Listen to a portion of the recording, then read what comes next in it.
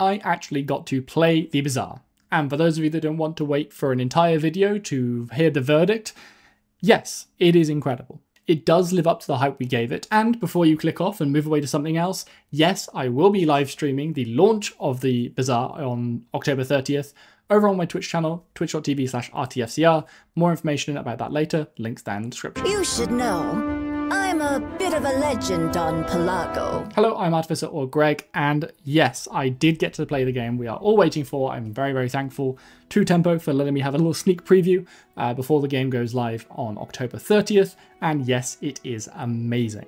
I want to quickly go over my top 5 things that I want people to be aware of and look out for before we head into the game itself. I want you guys to understand there is an NDA of sorts in place, so I'm not going to be able to answer all of your comments, but please do leave them, and if I can answer them, I will. These are just my sort of general things that I think you really should keep an eye out for when the game goes live on October 30th.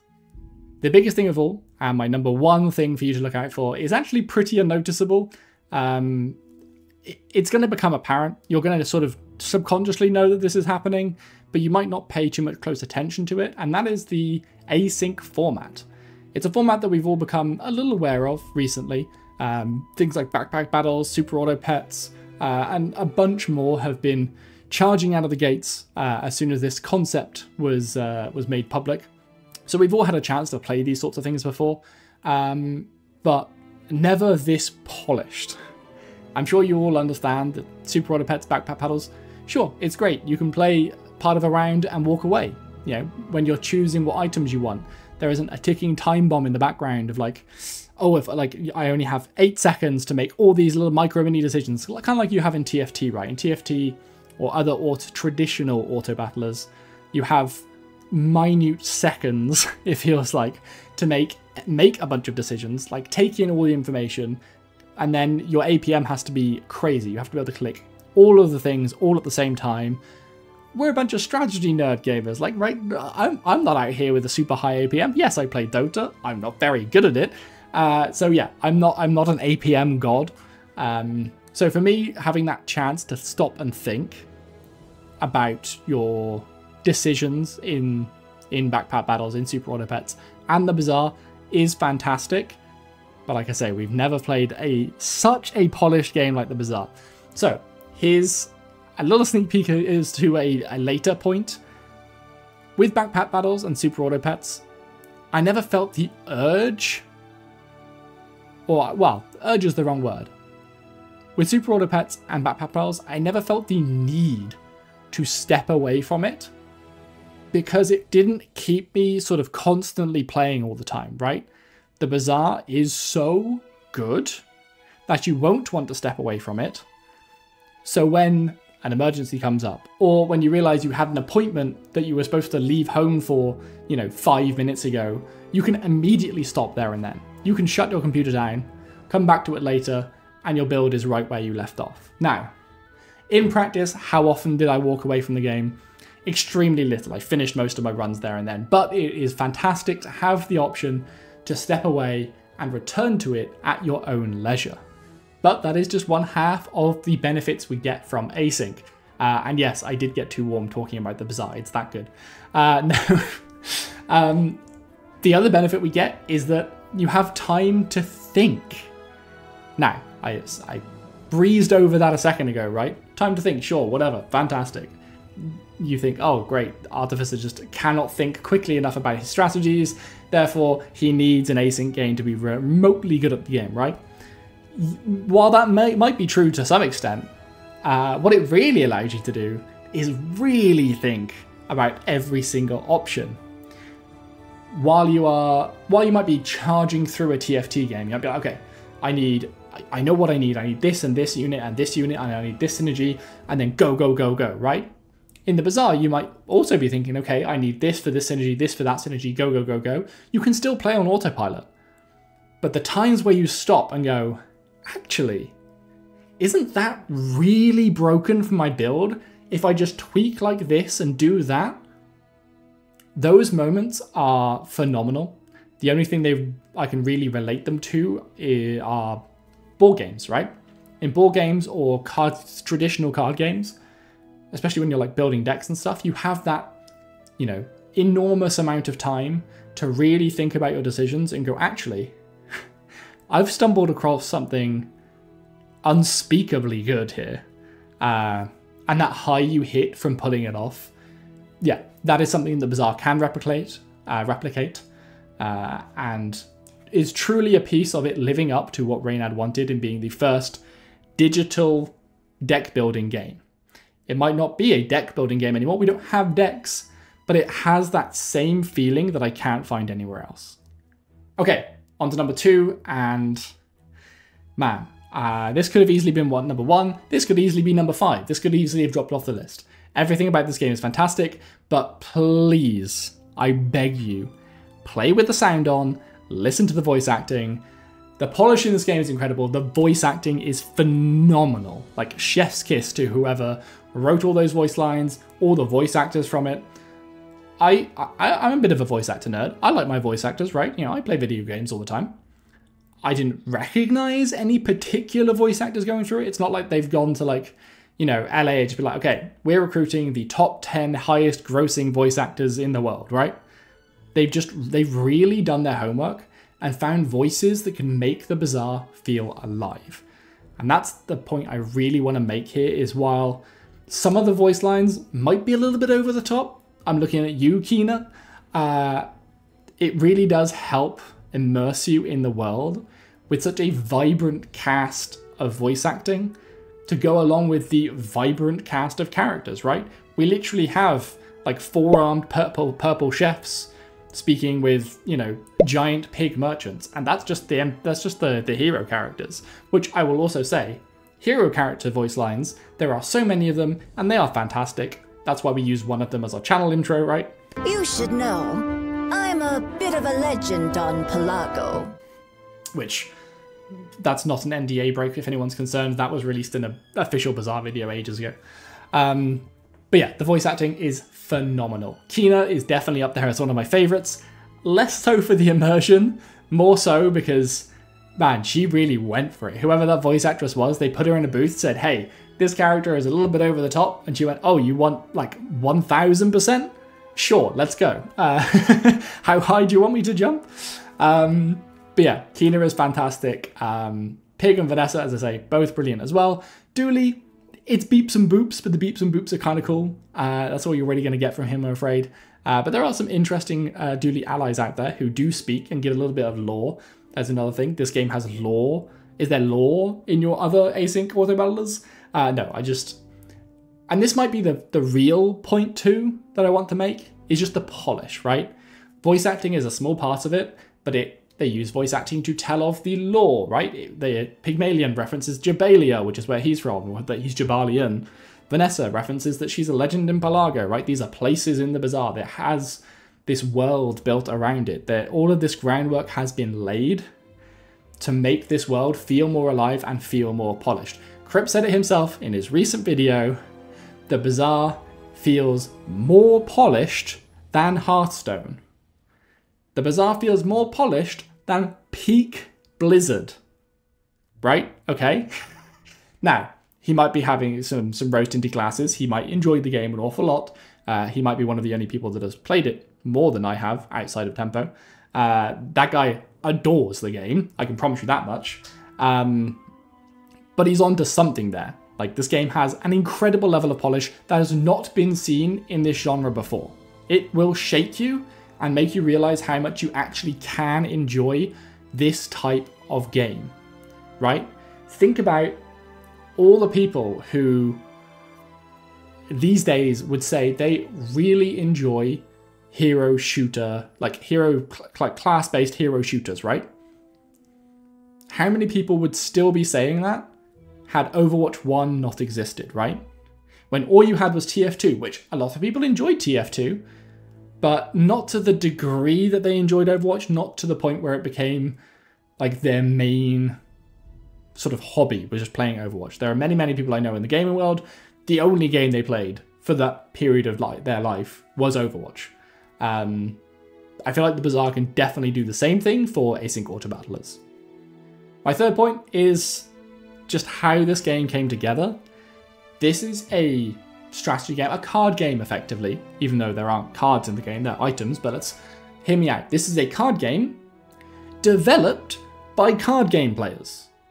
That might sound simple, but you would be astonished as to how many studios are out there that aren't particularly interested in the games they're making, right? There are definitely upper management in those companies that do not give a shit about their game. The Bazaar is exceptionally different in that regard because Reynad adores the Bazaar. He basically built the game that he always wanted as a very enthusiastic card game player, right? This guy wasn't just fantastic at Hearthstone, he also spent a great deal of time playing Magic the Gathering. He is ingrained in the card game world. This is the game that he desperately wanted. And while it might not be the game you desperately wanted, it was at least made by a card game player, and that really, really shows in a number of ways. RNG is probably the most obvious of ways. This game has so much RNG baked into it so that metas won't develop, right? Reynad spoke about this many, many times publicly. He wants to build the game so that you can't just attach a bot to it that tells you what the best card to pick every time is, right? That metas cannot necessarily develop where you're constantly going for, you know, dragons or whatever, you know? He wants to build a game that has so much RNG in it that you cannot force a build, you cannot force a meta.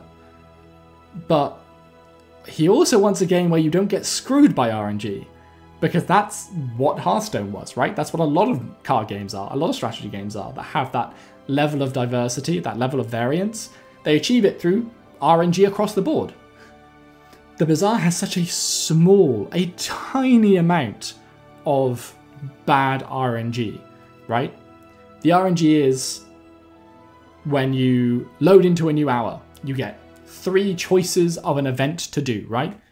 There'll be a random item type thing on the right hand side, there'll be some sort of crazy event in the middle, and there'll be some sort of merchant on the left selling you stuff, right? That's a lot of RNG. There are so many each of those types of things that could appear that you're never going to be able to force the same one to appear. You know, if there is a meta item, like one item that is above and beyond the rest, incredibly strong, but you need to go to this merchant to find it, you're not finding that merchant when you need them, like 90% of the time. Instead, you get shown a different merchant. Okay, well, maybe that merchant doesn't sell exactly that item, but maybe it sells something close to that item. So I'll go to that merchant, right? And it might not give you exactly that item that you're after, right? You go to that merchant, it shows you a bunch of options. Yeah, I think 3 new items to choose from. Okay, well, I didn't get the 3 I want. In fact, all 3 of these are bad for me. Well, there's a reroll option. Okay, there's reroll options. In lots of these games, you reroll, you get shown 3 more, but you're only allowed 1 reroll. Okay, so I get 3 more options. One of these items is like what I needed. You know, one of these items fits well into my build. It's not that OP item that I saw on that one crypt video, but it's actually, you know, it sounds like it does something similar. So I'll go with that actually. And because you're working with your build and not just relying on top decking the right card, because you're trying to build synergies, that RNG feels really good. You found items that cohesively made a build because you weren't trying to just replicate what you saw in that one crypt video, you know? Because you can't really replicate. There is too much RNG to replicate things. What I'm trying to say is, so long as you play the Bazaar and you're not trying to force builds, which Crip himself has said on his recent video, he tried as probably one of the top 3, 4, 5 Bazaar players at the moment. He tried to force a build and got the worst win rates he achieved across his entire time playing the Bazaar. So long as you aren't trying to force a build, and you're trying to play the Bazaar properly, you're trying to just build synergies based on what you find, the RNG will feel fantastic. Because it will always give you things that kind of synergize with your build, so long as you're picking the right choices. But that's player choice. And then sometimes it'll give you the perfect item. Sometimes you will hit that item that Crip showed off. Or that I showed off. Let's be real. When that happens, that feels very, very, very good. When that doesn't happen, it still feels pretty good, because you're in control of what events you're going to. Look, I think I'm going round and round in circles here. All I'm trying to say is the RNG feels very good, despite there being tons of it. And point number 4 is kind of what I was getting into just there. There are crazy highs and virtually no lows in this game. You can hit some giga dopamine highs. Again, I keep referencing the Crypt video because that's the most you guys know at the moment, but in that video he suggested that if you're playing Pygmalion and let's say you find a Stell item, right, an currently unreleased hero that has some items in the game, if you find some Stell items, which you can if you're very lucky, then your build can become devastating, right? And then you can play that build for 10 days and you can have a very, very, very fun period of time, or 10 wins. You can have a very fun period of time winning with that incredibly strong build. And then because of the ghost system, on the flip side of that, you might be like, okay, well, if there are people running around with like crazy OP builds, isn't matchmaking just going to be horrendous? Well, no. In that video, he also explains that when you match up against someone, so say, I am a day 5 Pygmalion, and Crip has a day 5 Vanessa build where he found like a bunch of items from Dooley and Jules and Mac, or he found like the best Vanessa item, right? And just high rolled everything. I go up against that build, I lose horrendously. Doesn't matter how badly I lose. I lose the same amount of health equal to the day. So like, sure, I lose. Oh no, I lose some of my prestige, right? My life. But no one has to face that build ever again, right? As soon as I faced it, that build is out of the pool. No one's fighting that build anymore. So I had a very, very brief encounter that I'm not going to remember because that was just a fleeting experience, right? I'm not going to remember that fight. But the Crip in this example, who's on a Giga run, he's going to remember that build for a long time because that build was insane and he played it for at least 10 wins. So there are crazy, crazy highs and virtually no lows. Another thing he got into in his video is that you can go 0 wins and still have a good time. And here's why. Because even if you do go 0 wins, in the middle of every day, there is a PvE fight. So you fight against an NPC build. Because of the way the Bazaar is set up, this sort of ghost async auto battler thing, your battle against the NPC, physically, as in like what you see, looks no different. It is still your items, your build, coming together, doing its shit against an opponent. And that small little hit of dopamine you get, watching your build come together to defeat a thing, massively outweighs the fact that you had 0 wins and you just lost every PvP encounter. Because you got those small dopamine hits anyway from beating PvE encounters, which is something that, by the way, Reynard spoke about this a very long time ago. There's a video back on the channel where we watch his update on this, talking about why they included PvE fights in the first place, and he was so right. Because you do get that little hit of excitement every time you beat an NPC that helps build up over the course of your run. So even if you have a shit run, you still had a good time. And that's just when it comes to the fighting, right? 1 out of, 6 or 7, however many ticks there are, like things there are on that clock, only 1 out of all of those things is a PvP fight. So let's say at a maximum, 1/6 of your time is fighting in PvP. The other 5/6 of your time, you're going to encounters. You're having a good time, you're buying things, you're moving, you're upgrading your build, you're getting all of the exciting like sound effects and flashy effects that give you that dopamine rush that you're progressing. And that all creates a positive feeling, a positive environment. So that even if you go 0 wins and just completely burn out or bomb out of the game, you still felt like you had a good time and you still click play again. And that goes into my next point. The Bazaar suffers from a deadly problem. The one more run problem. It is a serious problem. It's affected us all in the past. You only have half an hour before you've got to go to that meeting. But I just want one more run of this game I'm really enjoying right now. Just one more run. That was a rough run. I didn't get everything I wanted. Just one more run and I'll get it next time. The just one more run is something that I've experienced in the past in other games, sure. Fleeting as it was, the Bazaar really suffers from this, man. I did not want to stop clicking play next. Even though I was trying to record stuff, even though I was trying to gather information, I just wanted to click play and just play the game, right? It was, it was so hard to step away from it. The point I mentioned earlier, where the fact that it's async means that you can click play, be halfway through a build, and then step away from it if you need to, right? I got a lot of games in the short window of time that I got to play the game, and in only one of those did I turn the game off and return to it later. In every single other one, I made as many excuses as I possibly could to extend my playing time just a little bit, just to finish the run, because I just wanted to keep going. And then even when I did finish the run, I'd be like, do I have enough time for another one? Oh, sure, I have enough time. And then I'd try and play another one, right? I would just play like a really, really fast, like face rushy build to try and like get through 10 wins really quickly. Anyway, this game really, really suffers from the one more run problem. You really want to just keep playing next. And here's a little bit of story time for me. While I love that in the Bazaar, this is not necessarily something that always affects me, and this is definitely not a rose-tinted glasses thing. Story time.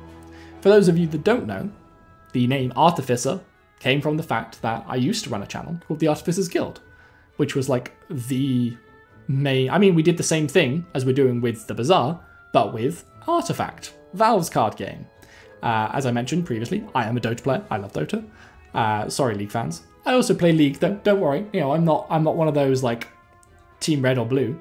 Point being, massive fan. I really wanted Artifact to succeed. In the build up to it, it was nothing but hype. I was like, yes, this looks amazing. That looks amazing. That looks amazing. I'm not a game developer. I can't. Like, I'm also not a game designer. I can't tell what necessarily is going to make for a good game until I play it. As soon as I got my hands on Artifact, bearing in mind, I was a content creator with like 10,000 subs or whatever. Bearing in mind that, you know, it was kind of like a job to me at that point. And a job that I've been looking for a long time, something I've been working towards for a long time. There was a feeling in the pit of my stomach every time I finished a game, and I knew I needed to click next. I just didn't want to go again. Because it just felt bad. The game just didn't feel very good. And despite being incredibly invested in it, and really, really needing that game to succeed, I just couldn't click next. And that is the complete inverse in the Bazaar. I can't stop myself clicking next, and now that I don't have access to the game, I don't know what to do with my life. And there are lots of reasons for this. Crib mentioned that when you start as at least Pygmalion or Vanessa, even as Dooley, you get shown a bunch of sort of new starter items. It's kind of got that sort of like new RPG feel every time every time you go back to Skyrim. Who has ever loaded an old Skyrim save? No. You create new, you make a new character, you hear the, oh, you're finally awake line, and you're playing in a new run. You want to know, oh, how am I going to start? You're always going to play Sneak Assassin, but you don't know how you don't know how you're going to get there. The Bazaar is a little bit different, where you don't know what you're going to end up playing. So every time you start a new run, you get that new run feeling. It's like, oh, what item am I going to get to start with? What direction is my build going to take me? Because I say you can't really force a build. So every time you click new, it's like that rush of excitement of like, oh, am I going to get something I really enjoy playing with? Like if I'm playing Vanessa, my fingers are crossed. Like just give me Langzhan. Just like I want a nice easy time. I want to enjoy a nice easy run. Just give me Langzhan. But no, it gives me cannon, and I get baited into a cannon build. And while it's really, really fun, I lose horrendously. So it has that amazing new run feeling. And then when you've just finished a run, if it didn't go perfectly, or even if it did go perfectly, you also have that feeling of like, man, that could have been better if I'd just done that one thing differently. If I'd just gone to a different vendor, maybe if RNG had given me a different merchant or event, and I could have really popped off with that thing, you know? Oh, I finally got to experience playing with this item for the first time, and man, it was really fun. I really want to run it back. Like the first time I got Sniper Rifle, it was abysmal. But after playing Sniper Rifle for the first time, I was like, huh, I think I know how I want to run Sniper Rifle next time. Let's go again and see if I get it. 7 games later, I'm not even playing the right character anymore, I haven't seen Sniper Rifle once, but I'm still loving life. And last but not least, our bonus, number 6 thing you should be looking out for at the release of at least the Bazaar beta, is our live stream. We're going to do a sort of live stream party for the drop of the beta over on twitch.tv/rtfcr. Links are all down below. We're going to be running maybe 1 to 2 hours just before the drop of the game. I'm running through for a good, long duration stream. The focus of my streams throughout the opening week or weeks of the Bazaar is going to be very newcomer friendly. I've got a lot of hands-on experience now, and we've been covering the Bazaar for a very, very, very, very long time. So even the stuff that has changed repeatedly, we have historical context for. So yeah, we're going to be running some beginner-friendly streams. Come in, ask any questions that you've got. NDA will be fully dropped by that point, so I can tell you everything you want to know. So yeah, twitch.tv/artificer or RTFCR, because Artificer is taken, for those beginner-friendly Bazaar streams. I'll see you over there a couple of hours before. We'll be watching some old Bazaar content before the actual drop. And then if we go late enough, it's actually my birthday the day after. Couldn't have asked for a better birthday gift. I'll see you over there in the live streams or in the next video.